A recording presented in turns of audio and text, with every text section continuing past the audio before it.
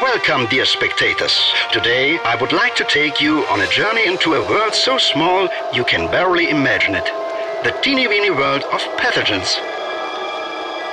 These bacteria, protists, fungi, viruses, prions and manager whatnots are truly a real nuisance. With their cunning techniques, they aim to inflict as much damage as possible to the human body system. They may cause such horrible diseases that I hardly dare to speak their names. Moreover, they are responsible for such common afflictions as the flu or diarrhea with vomiting.